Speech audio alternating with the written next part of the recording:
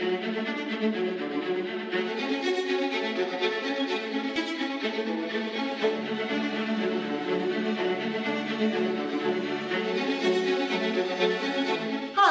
my name is Cindy Joy, and at conventions I go by the name Euphoria Huffen-Bustle. My business name is Madame Huffen-Bustle Steam Couture.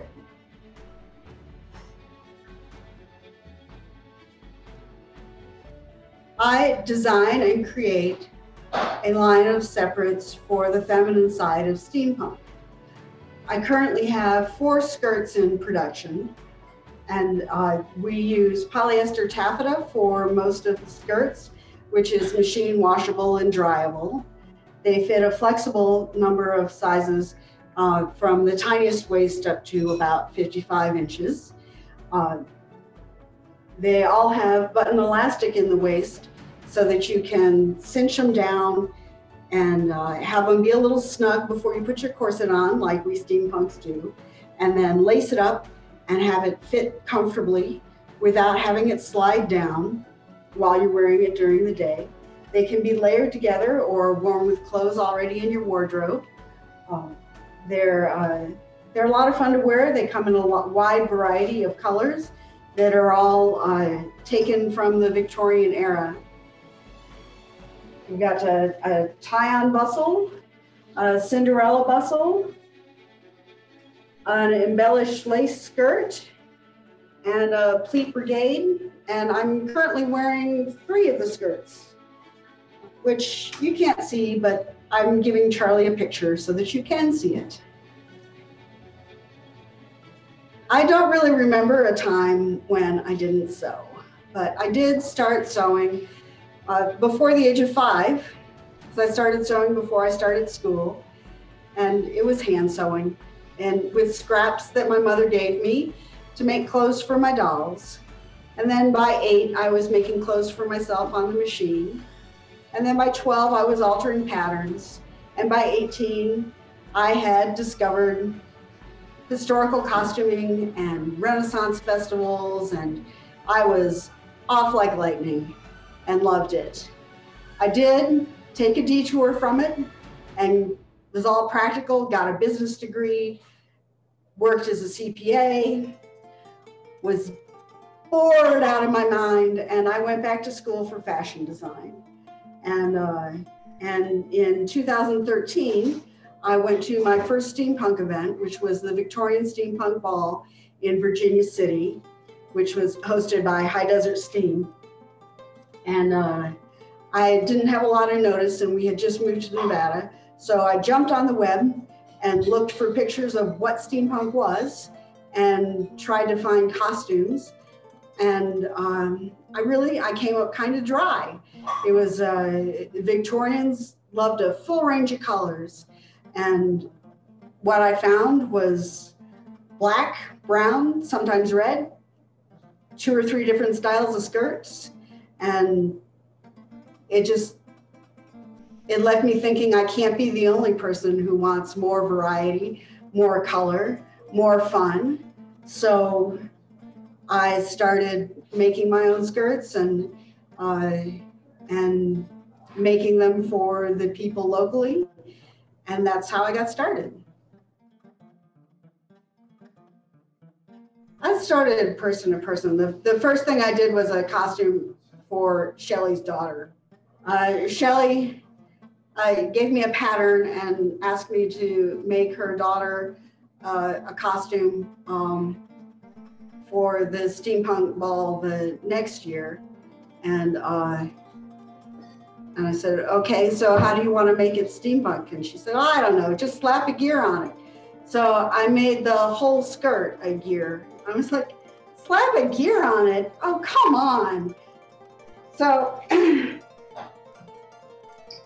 this is the Gear Girl skirt.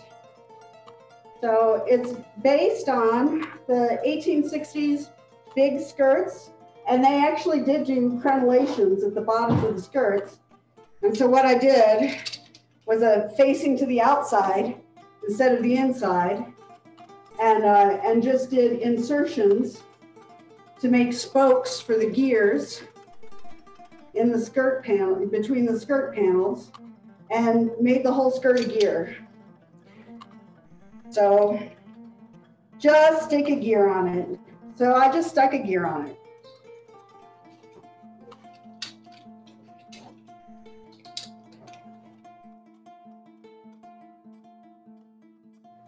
So my first steampunk event was the Steampunk Ball in 2013. And many people told me that the steampunk event for the whole region was Clockwork Alchemy. So in 2014, we went to Clockwork Alchemy on Memorial Day weekend, but we're also giant gaming nerds. So we did Clockwork Alchemy and KublaCon, which were at that time both on Memorial Day weekend. And we stayed in the KublaCon hotel, and I spent the whole weekend at Clockwork Alchemy, and my husband and the kids went back and forth between the two events. It was a tremendous event, and I had so much fun, and I loved the whole thing. And Clockwork Alchemy was great. So that was my first taste of Clockwork Alchemy, and I've been to it every year since, and done just a little bit more every time, or something a little bit different. And there's so much at Clockwork Alchemy every year that you can experience the event in a different way every time you go.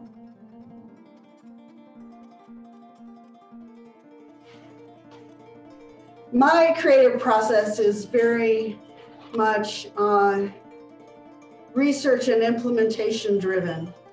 And it might be because I also have a science background and an auditing background, and I don't know. So I chart things out, and I'm very methodical about my steps. So I start with what is my goal. And so my goal here was to create a line of skirts that could be mixed and matched, worn with stuff people already had, easily packed, easily taken care of, easily put on without help, and look like they came from the Victorian era, and maybe pass if you wanted to wear them at a historical event. So I started there, and then I went to, okay, so let's look and see what we can do. So then I went to research, and that involved looking at a lot of fashion plates, looking at portraits, looking at photographs, looking at museum pieces, and narrowing it down. And what I narrowed it down to was the natural form era, which is 1877 to 1882. And it's sandwiched in between the early bustle era and the late bustle era. And so what happened was the bustle was really big and it flattened out. And then they were like, hey, you know what? We really liked bustles.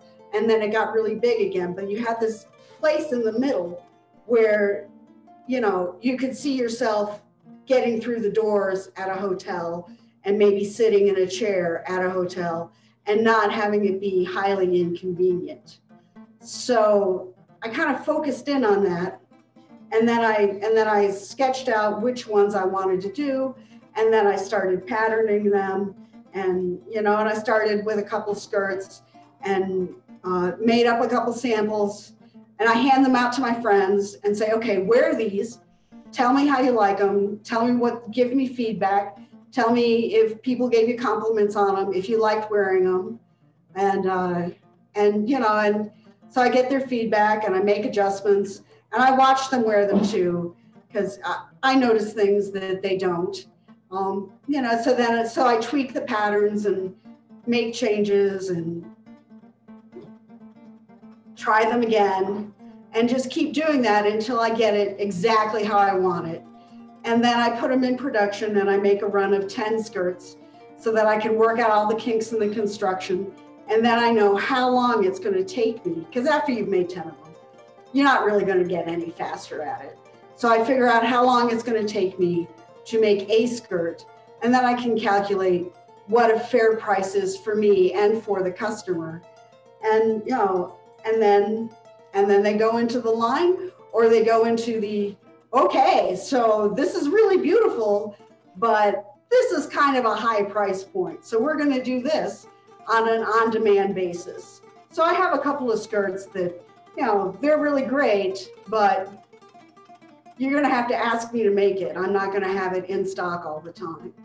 And that's kind of how the design process goes for me. And you know, and with the fashion plates, they also give you clues on what kind of color combinations to use, because at the bottom of the page, the bottom of the engravings, it'll say, you know, this picture is camel and red, and you know, so you can see what kind of color combinations they used, even though they're black and white engravings.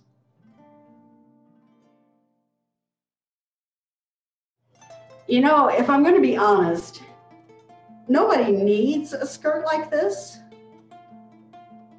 but everybody needs to be happier than they are. And these skirts make people happy. You can see when they put them on that they just make them happy. They're like, oh, this is so much fun to wear. And this is so much lighter than I thought. It was so big. I thought it was going to be heavy. And it's, you know, and so I've made them so that they're well balanced and they're comfortable and they're fun. So I guess you need them because you need to be happy, and you need to be uplifted, and you need to know that somebody cares, that you get what you want, and you're happy when you're wearing it.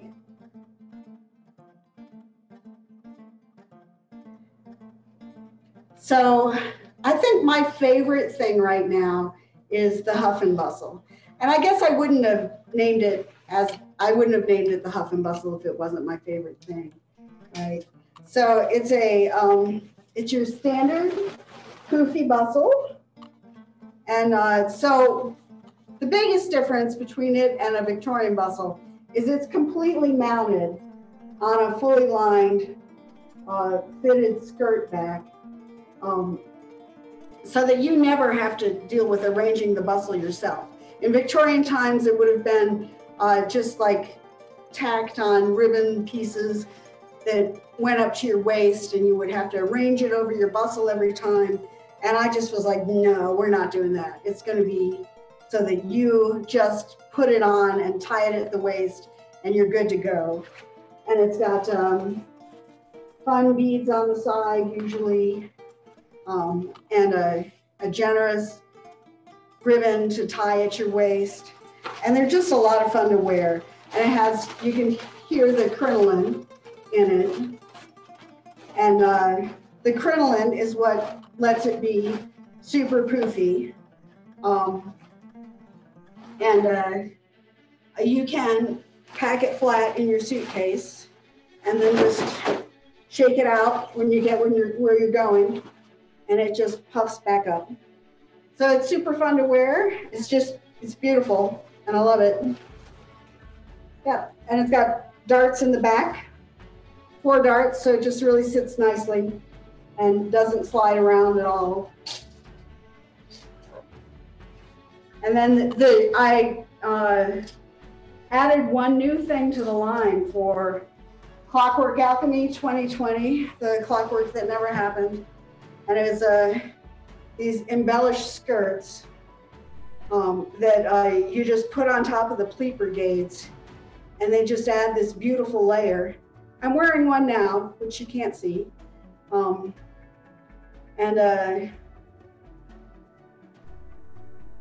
They just add a really nice decorative layer when you just really super want to stand out. And they're really beautiful. These are the Cinderella bustles, so they tie on the side. They have a adjustable elastic band to hold the fullness to the back. and they are fully reversible. So you get 2 colors. And the elastic waist, adjustable, comfortable, washable, reversible. The only thing they don't have is pockets, because you can have those in the skirt underneath or the pants, or you can wear them over pants or whatever you want to wear them over. They're a lot of fun. If you want to find me on the web, you can go to www.huffenbustle.com, and it will redirect you to my Facebook page. And from there, you can contact me via Messenger, or you can find my Instagram page. I look forward to seeing you the next time we can get together. But in the meantime, please reach out and let's get together online.